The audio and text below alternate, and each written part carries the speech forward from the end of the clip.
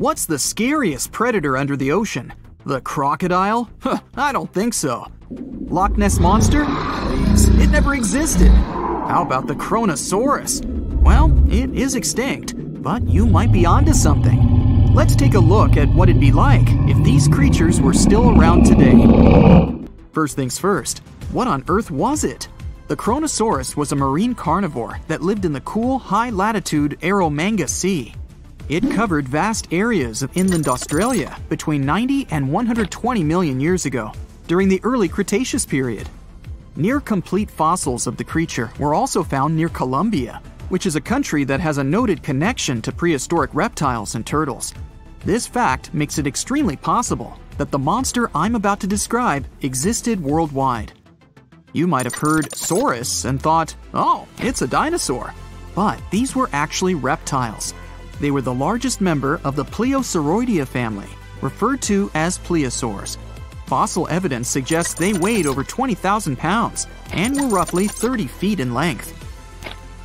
Just to put that in perspective, the longest crocodile ever measured was a saltwater crocodile by the name of Lolong from the Philippines. It was 20 feet in length and weighed just under 2,500 pounds. And that's still 10 feet shorter and incredibly lighter than the average Kronosaurus, making the crocodile seem like nothing more than a glorified goldfish in comparison. Despite its terrifying length, the most physically daunting feature of the Kronosaurus was its head. Its skull was about 8 feet long, which was actually proportionally large given the size of its body length. Anything that was unfortunate enough to end up inside the Kronosaurus's mouth may have been given false hope. After all, the teeth of the beast weren't actually that sharp. On second thought, I take that back. I wouldn't feel confident around a toothless snake, let alone being inside the mouth of this monster. But it's true that the Kronosaurus's teeth weren't sharp, especially when compared to other carnivorous reptiles, such as crocodiles and alligators. The teeth of this prehistoric sea creature were instead conical. This means that they were cone-like in shape. Unfortunately, this lack of sharpness didn't make them less dangerous. The teeth were enormous and could be up to 12 inches long from the crown tips to the bottom of the roots. This obviously meant that the Kronosaurus had an extremely powerful bite. It was estimated to be up to 30,000 newtons, which is almost twice as powerful as the bite of a large saltwater crocodile. Because of the bluntness of their teeth, they weren't suited for twisting their prey once in their grasp, but the size and shape of the teeth made them perfect for simple open and shut biting. They would have had no problem crushing hard objects such as the toughest of shells any sea turtle could offer. Just like crocodiles, the Kronosaurus is believed to have had a short neck. This may have been an adaptation to allow the beast to successfully catch small, evasive animals. Their body, in general, was fusiform and streamlined. This means it was narrowed at both ends and had very little resistance to the flow of water. The Kronosaurus was also equipped with 4 paddle-like limbs. The hind limbs were larger than the front ones. They could span approximately 7 feet in diameter. All in all, this set the Kronosaurus up to effortlessly propel itself through the waters and be an ultimate predator. Predator X, if you will? That's the name that was given to the fossil of a creature discovered near Svalbard, a Norwegian island group, in 2009. The fossil was identified as a 50-foot-long, 100,000-pound monster with a bite force of 33,000 pounds per square inch. This might be the highest bite force of any known animal. Although Predator X is yet to be classified as any specific type of animal, it was definitely a plesiosaur like the Kronosaurus. And even if it wasn't Predator X, the Kronosaurus was still most definitely a ferocious titan when it roamed Earth's oceans. The Kronosaurus actually got its name from the Greek mythological figure of Cronus, the father of Zeus. Cronus was viewed as a titan from a generation of super powerful beings. So what was it that the Kronosaurus, this terrifying monster, actually feasted on to satisfy its appetite? This creature was known to eat sea turtles, squid, and other larger marine reptiles of that time, such as elasmosaurids and ichthyosaurs. This suggests that if crocodiles existed in the realms of the Kronosaurus, they too might have turned into lunch for the beast. There's evidence from the fossil remains of the Kronosaurus that suggests that they also feasted on sharks, which I know is a disappointment to those of you who view that beast as the king of the ocean. Not when the Kronosaurus was around, my friend. In any case, grounding all kinds of food into small pieces to help digest them would have been difficult without small teeth. This explains the presence of rounded stones found in many of the remains of these sea creatures. Researchers believe these stones may have been swallowed to control buoyancy or to help process food. It's also entirely possible they were accidentally swallowed while feeding on other animals from the seafloor.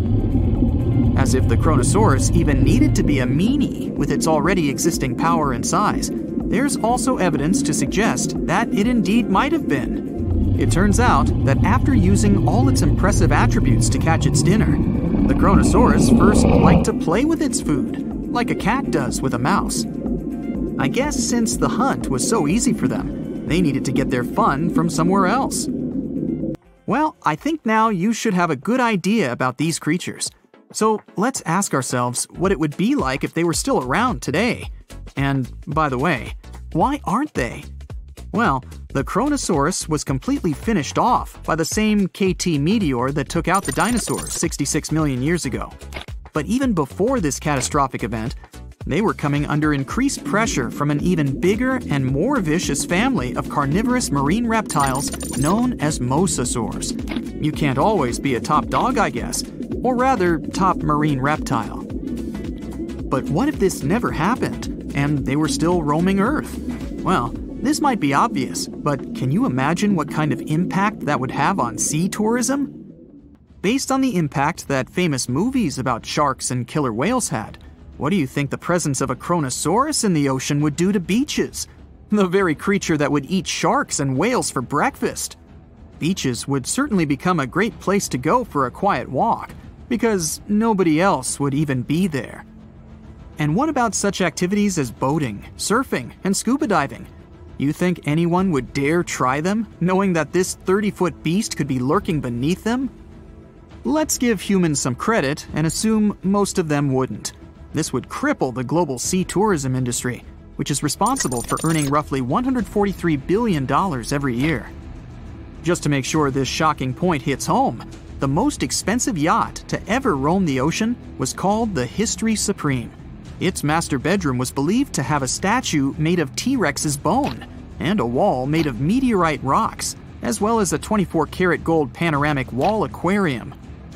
Anyway, this yacht was worth nearly $5 billion, meaning you could buy 38 of them with the money lost in potential damages to sea tourism caused by the Kronosaurus. I'm sure that the yacht's owner was happy the beast never made an appearance in their luxurious aquarium.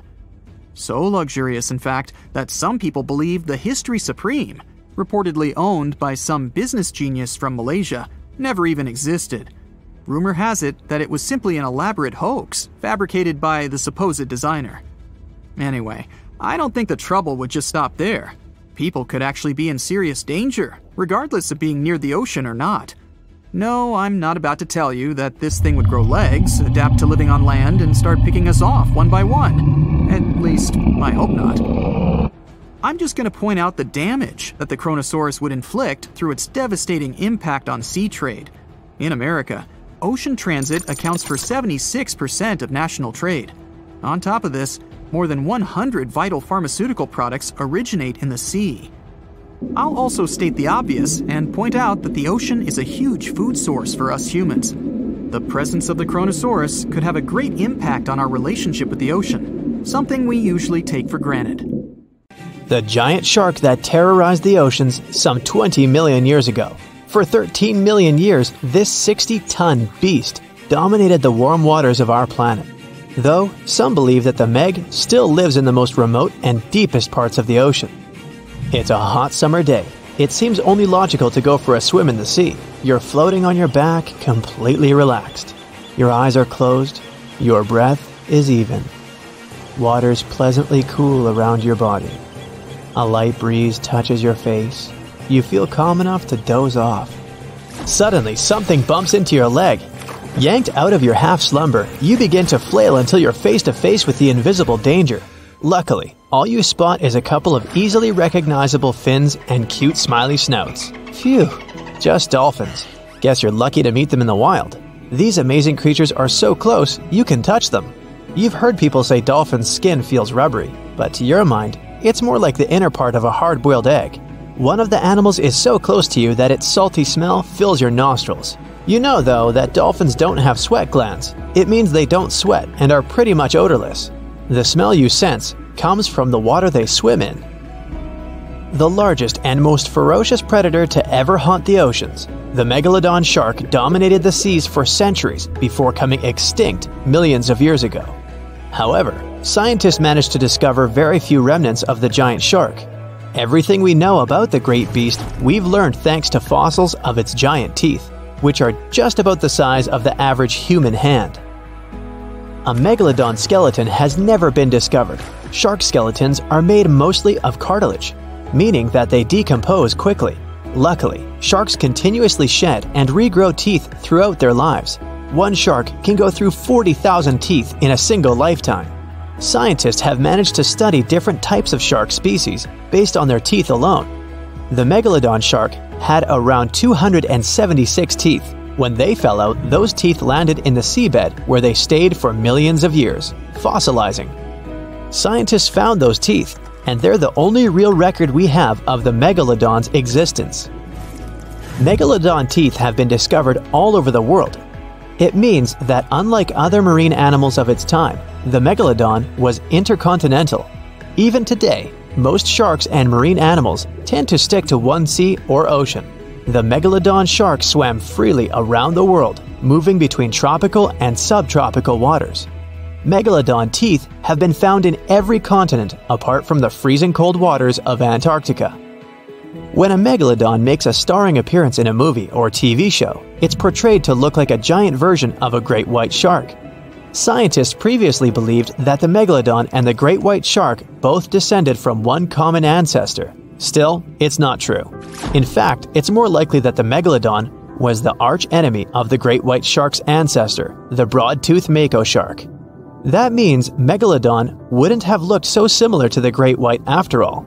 In reality, the megalodon would have a shorter nose than the great white, along with longer pectoral fins to give the giant shark a stockier and more threatening build. They both had an excellent sense of smell though, so even in prehistoric times, it wasn't a good idea to go swimming with a chunk of raw meat in hand. And it certainly isn't safe now. Whether the Meg's hiding somewhere in the depths, which some still believe is true, or it's gone forever, younger cousins will still be there waiting. Also, both of them like to go after big marine mammals, so they would certainly have things to do together. That is, until the Meg got moody and accidentally ate its friend. You never know. These guys had a different hunting style.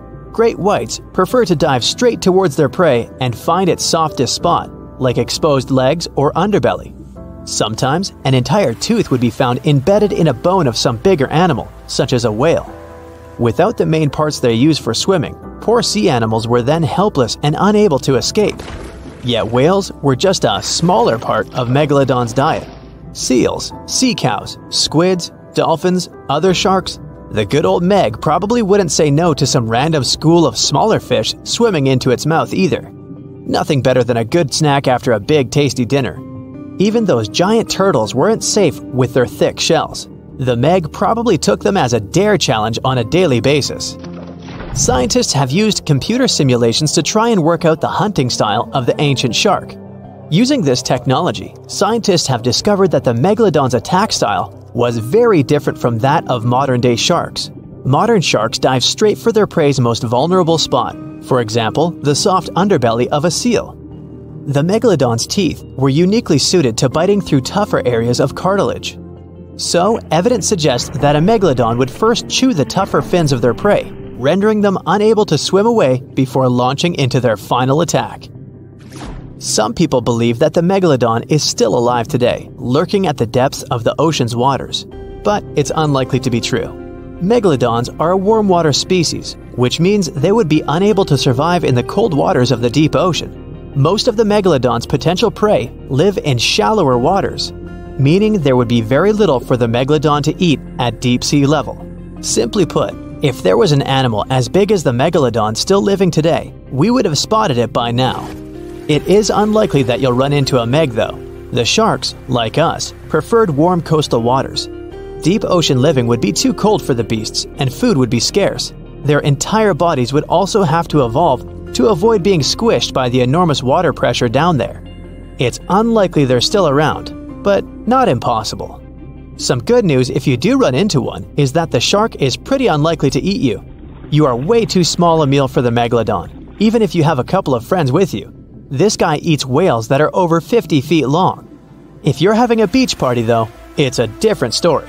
In a beach full of swimmers, the shark very well might creep up, scooping several humans into its giant mouth without even chewing. The fearsome name megalodon comes from two Greek words, megas, meaning big, and odont, meaning tooth. Combined, they mean big tooth, and it certainly lives up to its name. Just one of its chompers is the same size as a human head. It had 276 humongous teeth in total, across 5 terrifying rows. In all of history, only a couple of saber-toothed cats and the T-Rex had consistently bigger teeth. Now that's a showdown I'd like to watch. The megalodon vanished millions of years ago, leaving only huge teeth to be found by modern archaeologists. They literally disappeared with very few traces left. Scientists believe that over time, deep sea levels dropped and the ocean's temperature went down rapidly. Over a third of all marine life was wiped out as the oceans cooled and the number of animals at the bottom of the food chain plummeted. This had a catastrophic effect on the hungry predators at the top. Sorry guys. It became way too cold for these sun-loving sharks too, which made it difficult for them to reproduce since they gave birth in warm waters. The megalodon is usually described as a sort of great white shark, but this is just a common myth. In fact, the ancestors of today's great white existed at the same time as the meg, but they weren't best buddies and were even in competition with each other. The great white shark was a better hunter using its smaller size and agility to snap up the meg's prey quickly. They were also known to eat meg pups, who were only half their size. This didn't exactly help the whole extinction thing. While a great white was no match for an adult meg in a head-to-head fight, they sure weren't scared of stealing their food. This only left the bigger fish and whales for the meg, but its food supplies began to run out as whales swam to the cooler new seas. The whales adapted to prefer the colder temperatures, leaving our friend the meg behind. The megalodons either starved or were frozen into extinction by the Ice Age. Rather than a great white, the megalodon is more like a modern bull shark.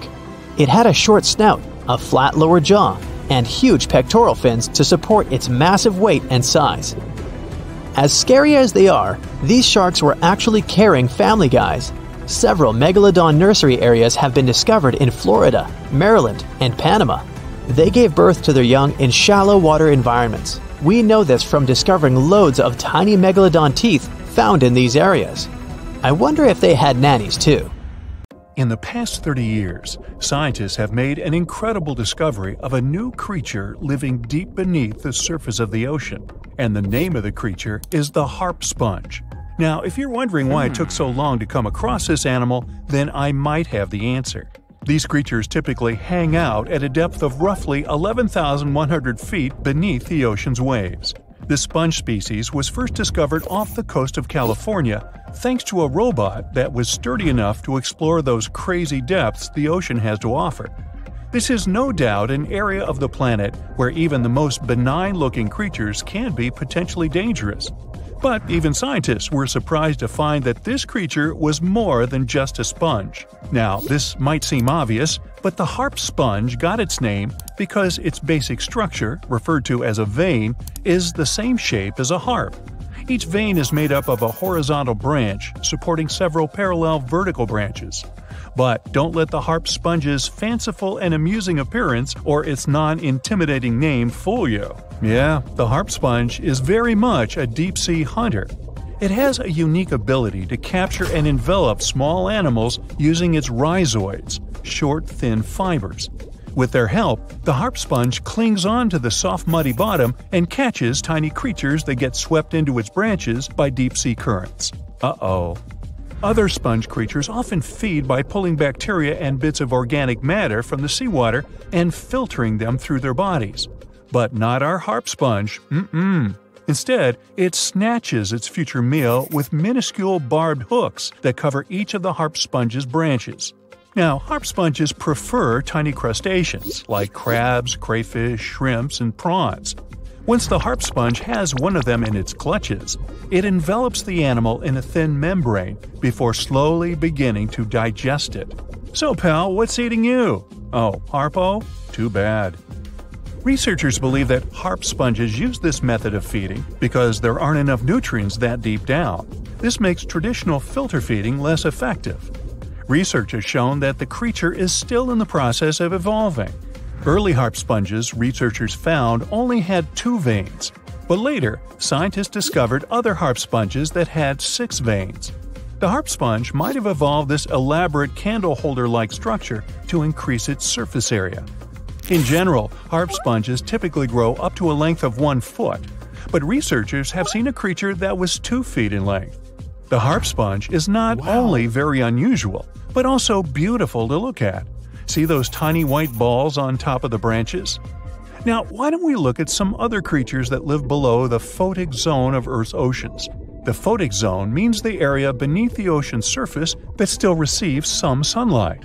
Thanks to this, there are loads of different creatures and organisms living there. Any animal living beyond this layer qualifies as a deep-sea creature. The Tomopterus worm is a segmented worm you can find in the twilight zone of the ocean. This is the area that lies between 650 and 3,300 feet beneath the surface. These creatures are often no more than 1 inch long, but the largest of them can grow up to 1 foot. While swimming around and feeding, these worms do what researchers describe as an amazing smooth dance. That's because the creatures can swim extremely quickly and maneuver at tight angles with ease. Now, I know most people hear the word worm and think of the common earthworm, so it's quite interesting to know there's a deep-sea worm out there that never leaves the water during its entire life. Similarly, most of us try to avoid jellyfish that either rest on the sand or sit on top of the ocean waves. This isn't the case with a chrysota jelly. That's a deep-sea creature too. This beautiful jellyfish is mostly ruby red, bright orange, or electric purple. That's what helped researchers realize they had found a new species of jellyfish. The creature grows to a maximum size of 1 inch across. It has tentacles that stretch out in every direction. Now, if you come close to this jellyfish, it'll pull all these tentacles in toward its body before rapidly swimming away to avoid danger. Yes, you are dangerous. The chrysota jelly is extremely rare. You won't see it very often. You might need to borrow that deep-sea diving robot I mentioned earlier. While worms and jellyfish might seem quite harmless, this isn't the case with the Pacific viperfish. Ooh. This creature is equipped with a noticeably big mouth, like me, and the needle-like teeth inside are key to its hunting strategy. Pacific viperfish live at around 5,000 feet below the ocean surface, but they're among those numerous marine animals that migrate each night from the ocean depths toward shallower waters to dine. What's on the menu for dinner tonight? Lots of small fish and shrimp. The creature can grow up to 12 inches in length. Its 2 front fangs, which stick up from the fish's bottom jaw past its own eyes, are especially dramatic. When the fish unhinges its jaw, its mouth can open wide enough to engulf smaller animals, and the teeth form a cage to prevent an escape. Now, have you ever seen an underwater creature that looks like a strawberry? Trust me, it does exist. Just look at these dots on the strawberry squid. The creature has a big eye and a smaller one. You might think this unconventional pairing would be awkward and uncomfortable, but it's actually the opposite. The big left eye looks upward. It spots shadows cast by other animals in the dimly lit waters above. The eye's tubular shape helps it collect as much light as possible. On the other side of the squid's head, you can see its right eye. It's small and looks downward. This eye searches for flashes of bioluminescence produced by animals lurking in the darker waters below. Now, bioluminescence means the production and emission of light by living organisms. By the way, the squid has a nickname. And no, it's not squiggy, although that's a great one. It's known as the cockeyed squid. This is simply due to the remarkable difference in size between its two eyes.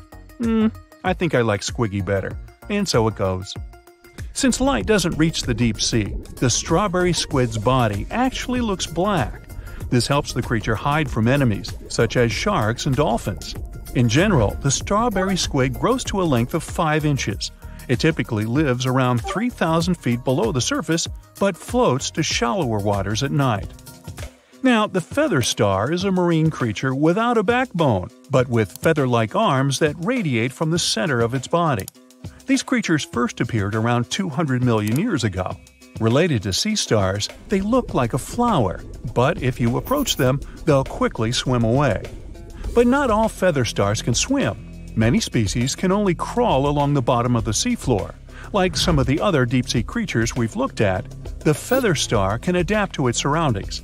It has a creepy ability to shed its arms, the same way some lizards can shed their tails. This also helps them escape from their enemies.